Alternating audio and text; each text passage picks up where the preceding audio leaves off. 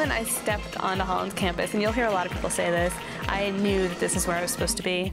It's breathtaking how beautiful it is. Now as a senior, I live in the main dorm, and I have a really nice room on front quad, and every morning I just wake up and look out on front quad, which, there's the beautiful buildings and the grass and the trees.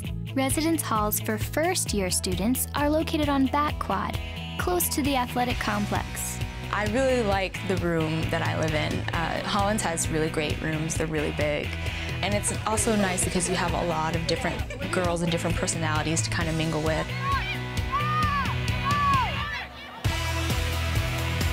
Hollins is a Division III school. Swimming, I've been a captain for 2 years now. Next year will be my 4th and unfortunately final year within the program.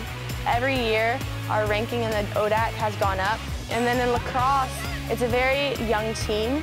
We have dancers, we have artists, we have writers, and they all just come in and be like, today I want to play lacrosse, today I want to be a team, let's make this happen.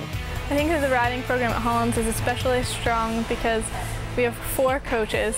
We have such amazing horses, which I think is hard to find at many colleges. And of course the facility is unbelievable, and that's one of the things that I looked at.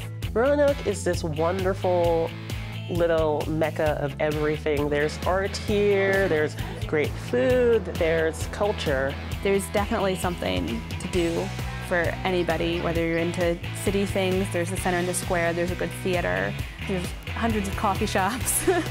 There's great hiking in the area, which is something I love to do, and there's also climbing and paddling, and if you're into outdoorsy stuff, this is definitely a good place to be. On campus, one of the top places you'll find me is hanging out with the people of the Hollins Outdoor program.